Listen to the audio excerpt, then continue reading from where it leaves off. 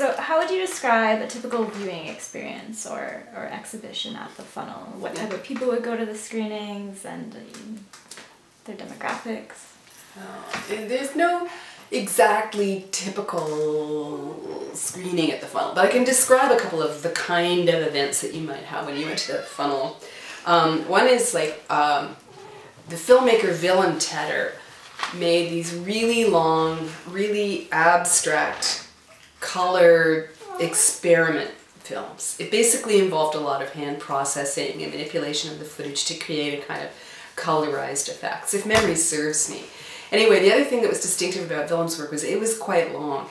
So you would sit and watch, you know, one or several of Villem films, and it would be relatively silent or the very sort of abstract soundtrack, and you would be there for like a couple hours of just watching something that I don't think, you know, I now will show a film like Michael Snow's Wavelength to my students at OCAD University, and that's a 45-minute film consisting of one Zoom in an apartment.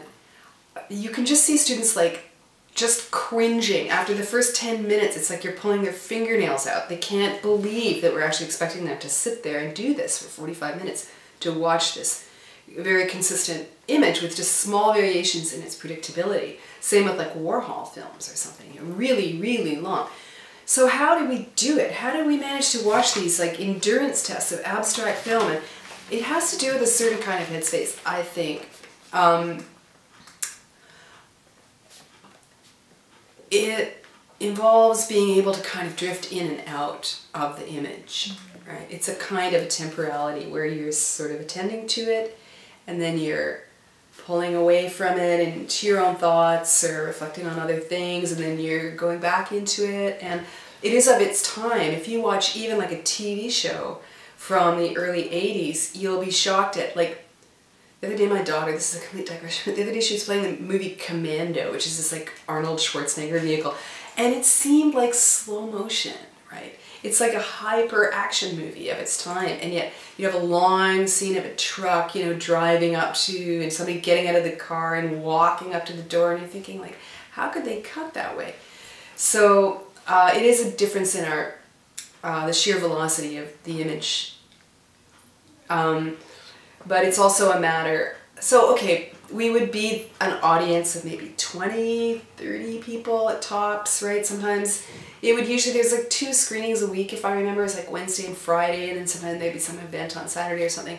And so we'd be there for the screenings, and then we go out for drinks. There's this bar nearby afterwards, the kind of a country type, you know, just ordinary beer can bar. Off we'd all go and we discuss the movie or something else, and just that would be it, right? That was a typical event. Unless there was like an installation, in which case then, you know, there would be more going on in the gallery. But basically, yeah, that's what a typical screening would be like. Another example, though, would be the Jack Smith performance that I mentioned earlier, which was participatory performance, where kind of everybody was drawn into becoming kind of actors in the spectacle that Jack Smith was creating. They were the film in a way. I don't know if anybody actually filmed it, somebody must have, but like it went on and on for days. David McIntosh would be the person to talk to about that because he set up that event, but it was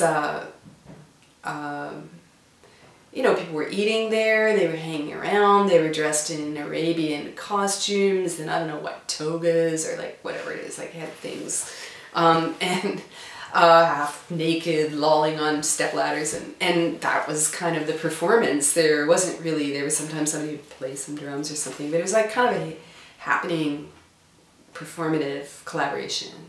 That would be another example.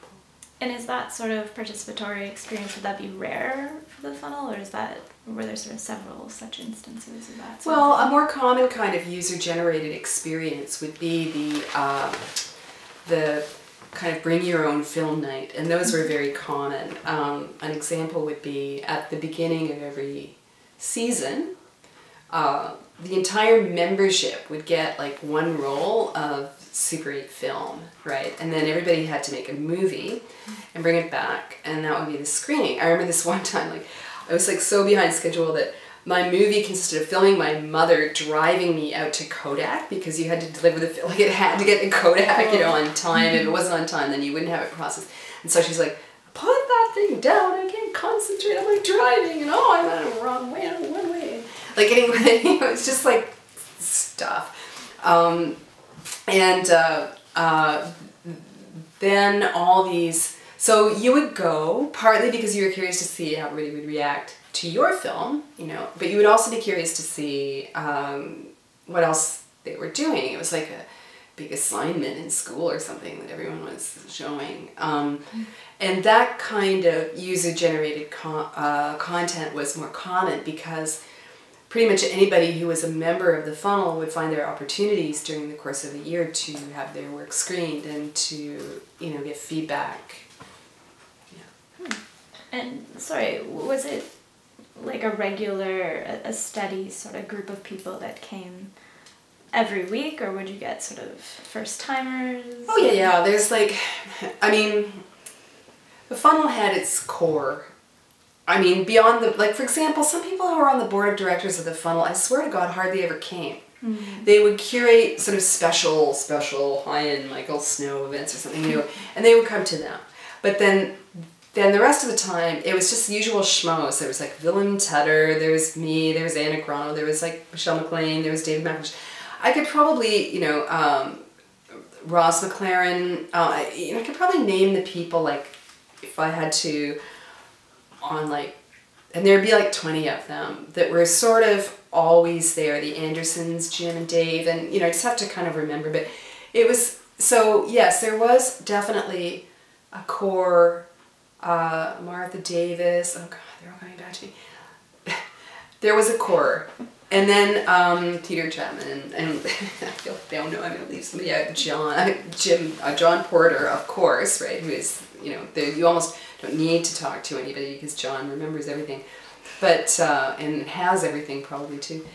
But, yeah, there was definitely a core. That said, some of the people that we invited were international art stars, so of course there would be a big turnout for them. And others were, you know, from different stakeholders in the community, and then that would attract a different group.